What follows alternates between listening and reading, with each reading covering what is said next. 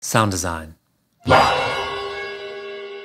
so in the last video we picked high-pass filters for both of our drivers here, and now we just have one more to choose. I want some kind of a starting filter to put in, a low-pass filter for my sub. So if I want these two to be matched and have a matching final result between electrical and acoustic filters, one thing I can do is just measure my low-mid driver because it already has a response here.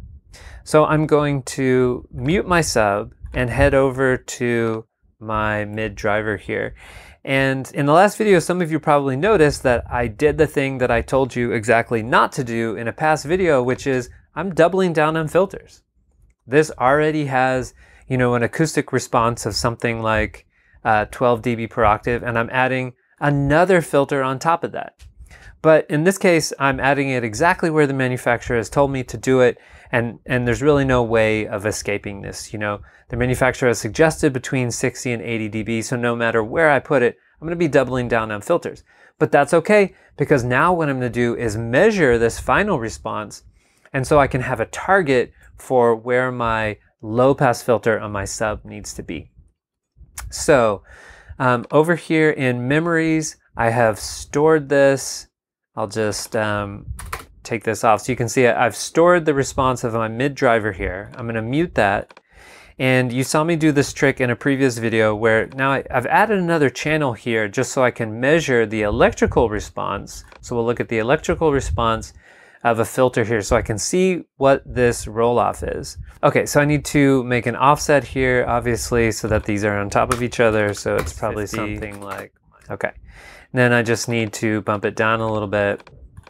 And now I can grab this filter and move it around and try to find what is the roll-off that we ended up here. Okay, so right now we have a Butterworth 42 dB per octave filter, so that's too steep. So let's go down to 36. That's also too steep. Let's go to 30. And we're getting closer. By the way, I'm just looking at this area here, not so much at this transition area up here, but really just when we get into the control of both filters down here. And to me, that could be right, but let's look at something a little bit less, 24. And I think that's it. So it looks like to me that what we ended up here with in the high pass response of our mid driver is a 24 dB per octave result.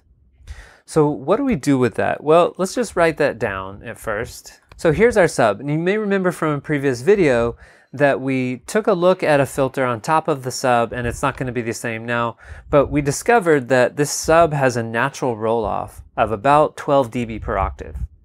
Okay, so if we want a final result that is 24 dB per octave, then what electronic filter do we need to add to this acoustic result to get 24? We have a an acoustic roll-off of about 12 dB per octave. So we need to add an electrical filter. We need to add another 12 dB per octave because 12 plus 12 equals 24. Okay, that's all I was getting at, is that now we have an idea of what our low-pass filter should be on our sub. It's probably going to be something like a 12 dB per octave filter. 12 plus 12 equals 24.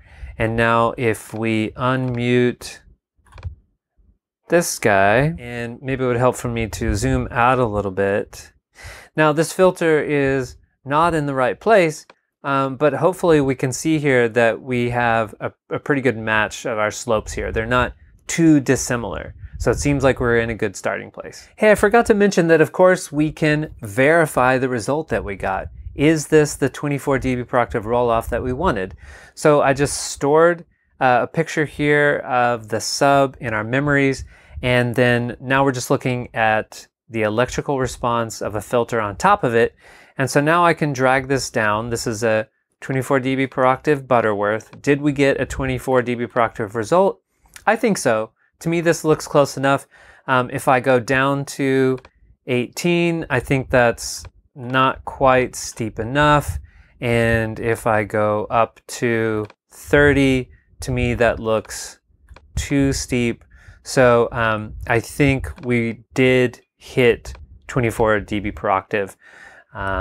So we have validated our result here. So that's how you can get a starting point for the topology of your crossover filter. And in the next video, I think we'll look at the level offset. Sound design.